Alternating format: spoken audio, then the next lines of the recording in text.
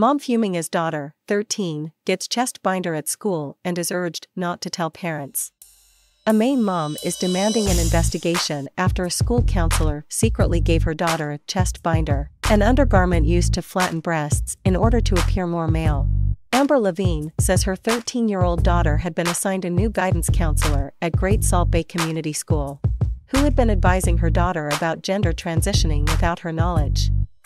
Levine is now represented by lawyers from the Arizona-based Goldwater Institute, who argue that the school's actions are unconstitutional.